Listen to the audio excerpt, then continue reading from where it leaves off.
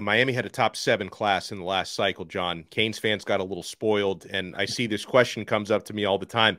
Where are the commits? Like only one verbal commit from a kicker? It's March. Like I don't start to sweat this so early, but at what point, John, should the verbals start rolling in? If you get through the spring into the month of July after those OVs and you don't have commits, then you start to worry a little bit. But look, it's early.